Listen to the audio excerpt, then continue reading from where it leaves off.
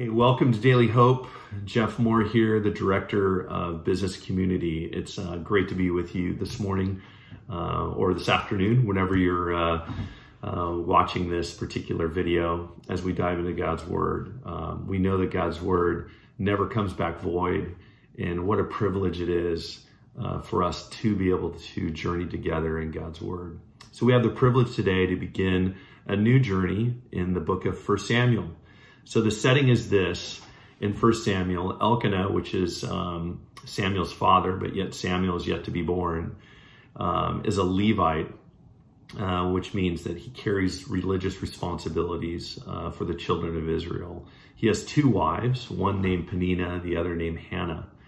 Peninnah already had children with Elkanah, yet Scripture says Hannah was barren. So she did not have any kids.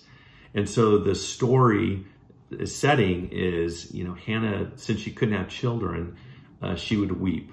She was really sad about not being able to have kids. And to make matters worse, Peninnah would always shame her or make fun of her, Scripture says. So not only was she sad that she couldn't have kids, Hannah that is, she then had Elkanah's other wife making fun of her of not being able to have children. So that doesn't make someone feel very good, now does it? And so what did Hannah do in her times of weeping and sadness, and then times of even being shamed by another?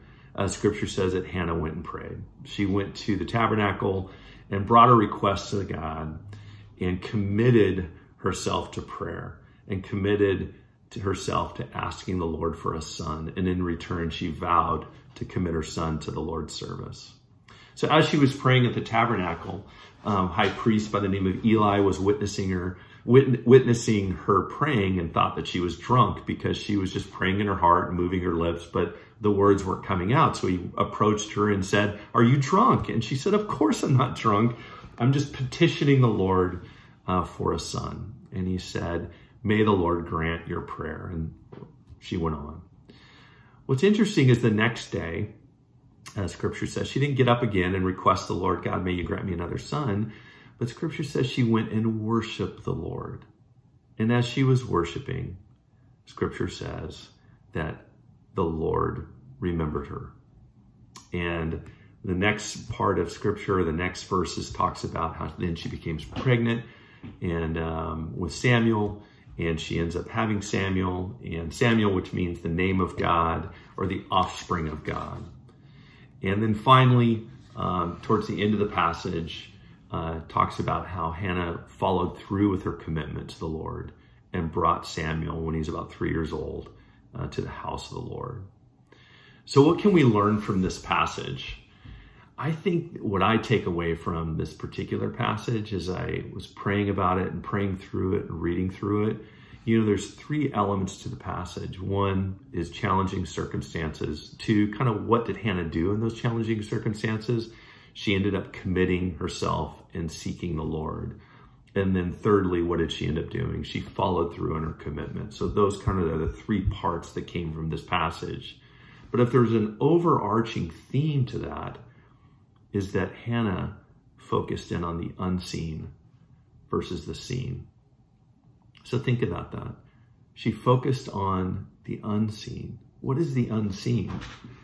The unseen is God's ways versus our ways. God's ways versus my ways. When sometimes I can find myself getting frustrated, I can find myself becoming angry, I can find myself becoming upset for what I've seen. Even today, I just had to text a friend of mine and say, "You know what? Will you forgive me? Because the last 2 times we've been together, I've been complaining, and that wasn't right. So will you forgive me for complaining? Because I'm looking at the scene." I love the passage in 2 Corinthians 4:18 says, "So we fix our eyes on what is not what is seen, but what is unseen. Since what is seen is temporary, but what is unseen is eternal." Hannah understood that. Was she sad of her circumstances? Of course she was. She couldn't have children as though she thought. but she knew that the Lord was the ultimate giver of life. And so she sought the Lord. And so today, friends, are we fixed on what is seen, which is very easy to do, and become frustrated, become depressed, become anxious?